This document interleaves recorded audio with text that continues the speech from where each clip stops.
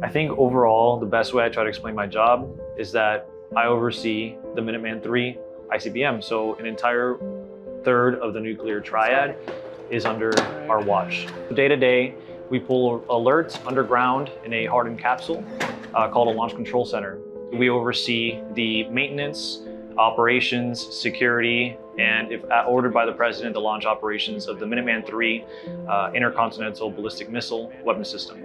I kind of see us as like the unsung heroes. Like, obviously we're always on alert, and the strategic deterrence is always there because we're there.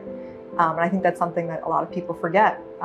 You know, out of sight, out of mind, but not in the mind of our enemies. Yeah, when you're on alert, you have facility manager, the security forces members, the chef, maintainers out in the field. When everyone's doing their job, it allows smoothness.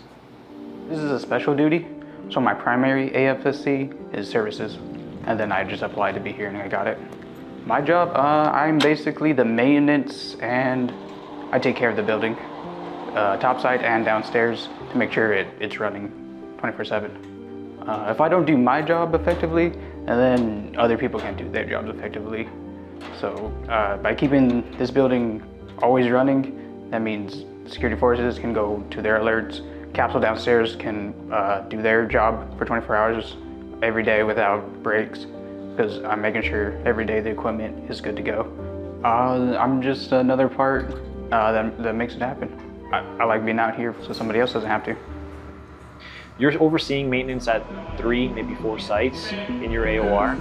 It's a lot of work, but overall, day to day, the maintainers have excellent communication. The security forces they respond so well, and it makes your life so much easier as an operator. Say somebody's on the site and it's a real person, it's a real threat to us. We'll go out there in the GLTV and we'll make sure that we're providing site security for everyone on there so that we're not surprised from any angles of attack. At first it was very nerve-wracking. It was like, wow, the alarm's going off, like what's gonna happen? Mainly it's not a person trying to get onto the LF, it's just a small little like wind, an animal. When you find out it's like, oh, a rabbit was just on the site, it's way easier to respond to it than be like, I don't know what I'm going into, you know?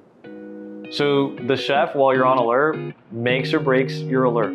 Obviously being away from your home, away from your family, the one comfort that you might be able to find is in the food that the chef is bringing you. So if it's a good chef, you're gonna have a great alert, but if it's not a good chef, it's not gonna be as good as you want it to be, unfortunately. 100%. So my role here at the MAF is to provide meals for all of our members, capsuleers, security forces, facility managers, and any visitors we have out here. So I think the role is so important with having to provide nutrition. You know, we're all out here for a week at a time, and we all have to eat. And without eating, we're not gonna be able to support the mission.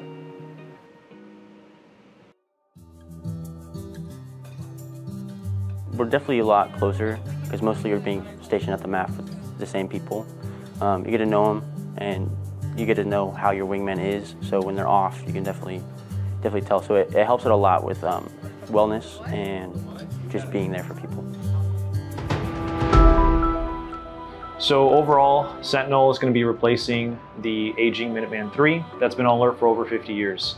From what I understand, it's going to be a lot more user-friendly, so that's really exciting.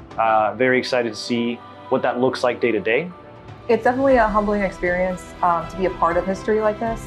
You know, it's not just a technology upgrade, it's a modernization effort for the nuclear deterrence of our country. So regardless of the system that we're working on, whether it's the Minuteman or the Sentinel, we'll always be ready. So nothing's really going to change day to day for us.